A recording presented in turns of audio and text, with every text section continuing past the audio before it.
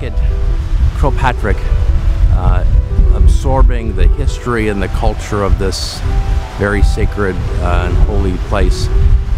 And it's just amazing to look out onto Clew Bay and feel the winds coming and feel the history and the spirituality of the many, many, many thousands of people who've climbed this mountain. It's just great to be here. But then when Patrick came, he obviously wanted to take over the centres of power, to bring in Christianity. So this was obviously a major centre of power. And that's probably why he came here and fasted for 40 days and 40 nights.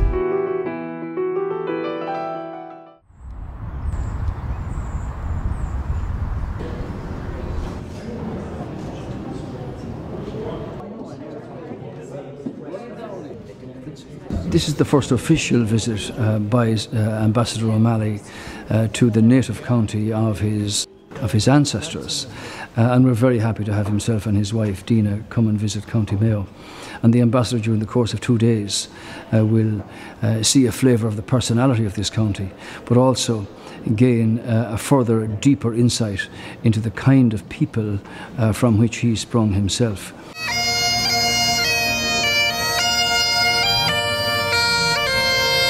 See the names of the brave men and women of this county, some of them named O'Malley, some of them from Westport, inscribed on this beautiful stone.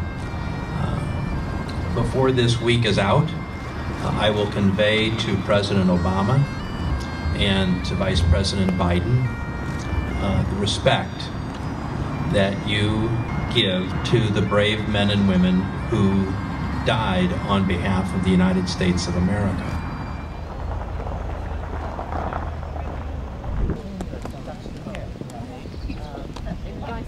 This exhibition, I think, is really, really important for us all here in Westport and in Mayo.